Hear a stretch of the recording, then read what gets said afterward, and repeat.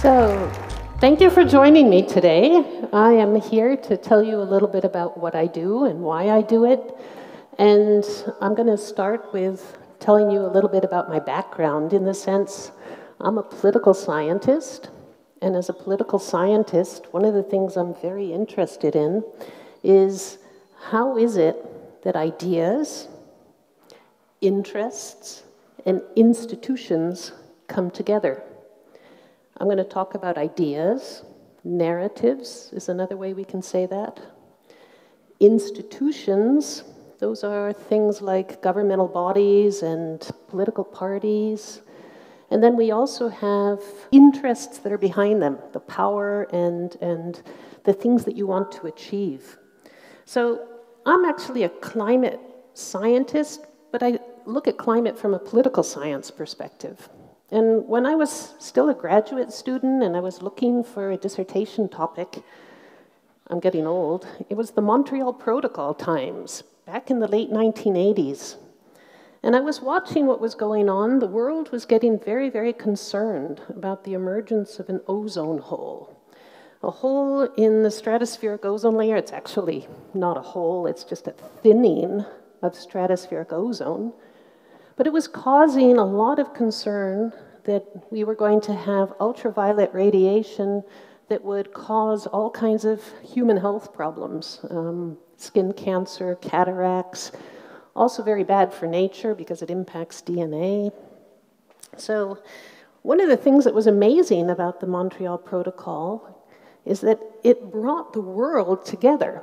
It brought all of the nations of the world together to say, this is a problem we have to work on. It's a problem we have to solve. And they found solutions. The solutions involved changing industrial activities, stopping using chlorofluorocarbons that we used in refrigerators, air conditioners, fire hydrants, and switching to other chemicals. It also involved a sort of compromise between the northern countries and the southern countries, and the northern countries providing financial and technical assistance to the developing countries.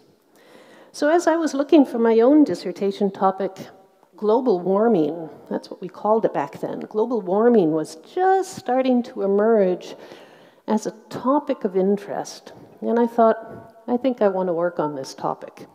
And I can tell you, I picked the right topic.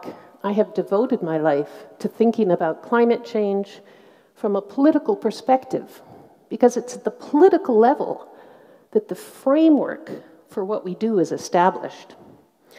But I'm also somebody who loves international exchange and international cooperation. And I was thinking, what do we need to bring countries together to work on this kind of topic? And so I decided that I was going to focus my attention on the biggest emitters and to try to understand what is it that's actually blocking action. Why is it that we know we have a problem that is even more serious, much more serious than the Montreal Protocol was tackling? In the sense that if we don't do it with climate change, we are going to be facing temperatures that are dangerous to human health. We will see extinction of species. We will see loss of land from rising sea levels. We're already experiencing some of the unbearable heat extremes, the droughts, the water shortages. So what is it that's blocking action? And that brings us back to those three I's: ideas, interests, and institutions. You may be hear from my accent. I grew up in New York, an American. And the United States, where I grew up, is actually, it's the region of the world that has some of the largest environmental groups, and it has some of the most deep science on climate change. So how is it that the United States has sort of been on a roller coaster when it comes to climate change? You get one administration, Clinton administration, it's science, the Kyoto Protocol. You get to the Bush administration, they say Kyoto Protocol is dead. It's dead because it's hurting American jobs, and it's not fair. China's not involved. And then you get the Obama administration, and the Obama administration comes in and says, we got to do something. Let's find a new kind of agreement, the Paris Agreement. And the United States helped shape the Paris Agreement. And then we get the Trump administration. The Trump administration pulls the United States out of the Paris Agreement. And now we're with the Biden administration. And the Biden administration says we're back in. So that's kind of a roller coaster, isn't it? We're on, we're off, we're on, we're off. And I was thinking, what's behind that? What causes this kind of, we'll call it a negative energy against climate change? And I think a lot of it has to do with the narrative. It's the ideas and how they go through those political institutions that impacts what is dominant in the debate. And if you look at the United States and how in those negative energy times, what we hear is a debate of fear. Fear about the future. Fear that climate change is going to cost jobs, that climate change is going to mean that entire industries are negatively impacted. Fear that the future is not in our hands. But at the same time, we see other actors. Let me turn for a minute here to Europe. Isn't it amazing? The European Union, of course, it varies a little bit in size, but now 27 member states, that somehow those 27 member states have stuck together through that entire roller coaster that the United States was going on. And they've stuck with the idea that we need multilateral action on climate change. And you can ask, how's that possible? We had Brexit in the meantime. We occasionally see some member states that question a little bit the climate science. But nevertheless, the EU has been able to maintain support for this very, very serious problem. And I think that too has something to do with the institutions. It's because you have a multilateral system. You have a diverse set of political parties. You have parliamentary systems that allow new ideas to come into those systems a little bit more easily than that two political party system that the United States has. And if you listen to the narrative, it's a very different narrative. The ideas that are shaping interests are about climate change, not just as a fear factor, but climate change as an opportunity that you need to take into your own hands if you're going to have a good future. An opportunity to invest in new kinds of industries, and in that process, create a structure that is much more future-oriented. And so in Europe, it's not that you don't have any climate skeptics, but there's been a multi-level reinforcement, everything from the Fridays for Future movement to particular member states that have championed the idea that Europe's future is a future of renewable energy, a future of green hydrogen, a future of a new kind of mobility, a future of energy efficiency, a future of a circular economy. So we have these different narratives, these different ideas that are out there in the room. But we have to bring in one more player here, and this is China. So I've also looked at China, and China's kind of fascinating in that China, back when the Kyoto Protocol was being negotiated, China was very much seen as a developing country. It was seen as a country that still had to catch up economically. It still needed to invest in developing more energy resources. One of the very interesting things is that China has kind of bought into the narrative of climate change also as something that you need to tackle from an environmental perspective. China is being impacted quite hard by climate change. You have growing desertification, extreme weather events, high temperatures. But China, in the meantime, has seen that the future is not a future of fossil fuels. It's a future of other technologies. It's a future of digitalization, artificial intelligence, a future that's going to mean a whole lot more renewable energy and a whole lot more energy efficiency, as well as a circular economy. So the ideas and the narratives, they've been going back and forth. They've been competing with each other. I think we may be at a turning point. And I think that turning point may be an opportunity for the world to come together more closely. Let's go back to the United States, where we had such a powerful set of climate skeptics. The climate skeptics who were able to convince presidents that climate change was maybe a hoax, or that climate change was something that would hurt the economy if we were to act upon it.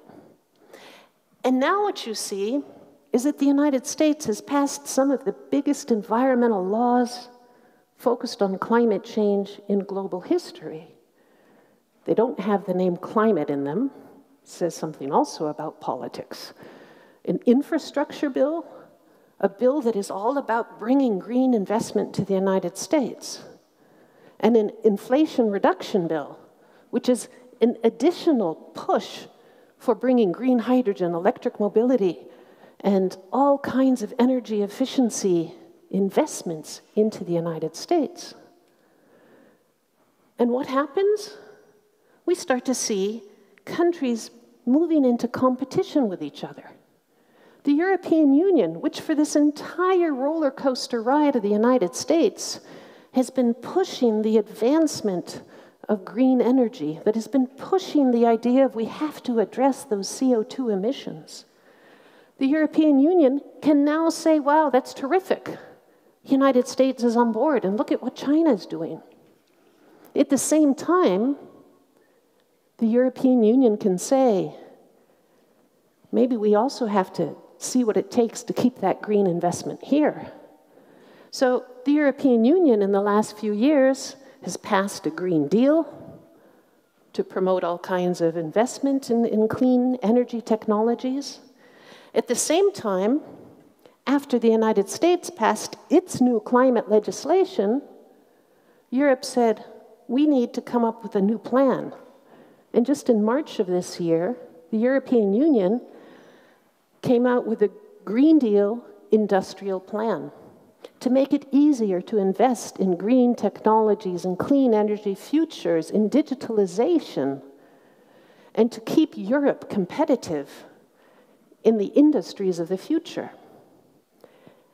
And as somebody who likes to stay optimistic in a field where you can sometimes be kind of pessimistic, I think we may actually be at the stage of what we sometimes in my discipline call trading up. We're entering a phase of competition, which is a kind of positive competition, because we're pushing the standards up. We see that happening in many areas. We see more and more countries that are establishing targets, climate neutrality targets, 2050 for the EU, 2045 for Germany and Sweden, 2035 for Finland, 2035 for the city of Munich. And we see the European Union investing in cities to be climate neutral and smart cities by 2030. And we see the same kind of developments now happening in China and in the United States. And that matters, because if we take China, the United States, and the European Union, we're pretty close to half of global CO2 emissions. Now let's bring a couple other countries into the mix. What about India? What about South Africa? Here too, we are starting to hear the voices of change. It's partly the developing countries saying we need financial assistance, we need technological assistance to be able to compete in this new reality and to address the impacts of climate change. It's also the potential for new partnerships, like the German partnership with South Africa that we're seeing. At the same time, we are starting to see even regions like the Middle East. You may know that the next conference of the parties to the United Nations Framework Convention on Climate Change is to take place in the United Arab Emirates, in the city of Dubai. Dubai has considered itself a place of the future, a place to invest in the ideas of the future. And Dubai considers itself a smart city and a sustainable smart city. And they have been testing all kinds of amazing new ways of becoming a city that has a low carbon footprint and that is into the new technologies of the future.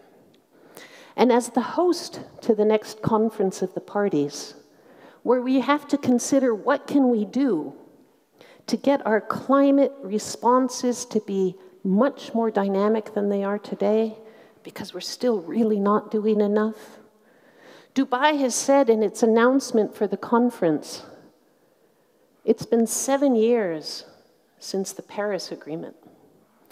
We have 7 years until 2030, and by then, we should have reduced global CO2 emissions by 45% of their current levels.